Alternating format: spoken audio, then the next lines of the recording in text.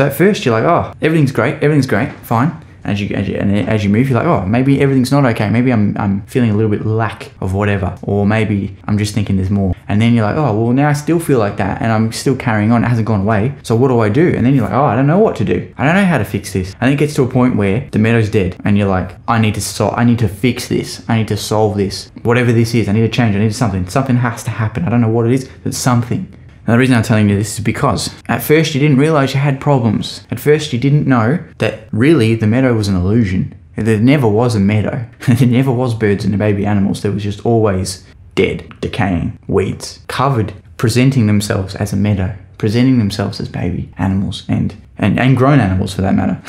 But really, it was the package you were sold in the first place. Before you even got into the self-development world, before you're even here, you were sold something, and now you're like, oh, I didn't get what I bought. This isn't what I purchased.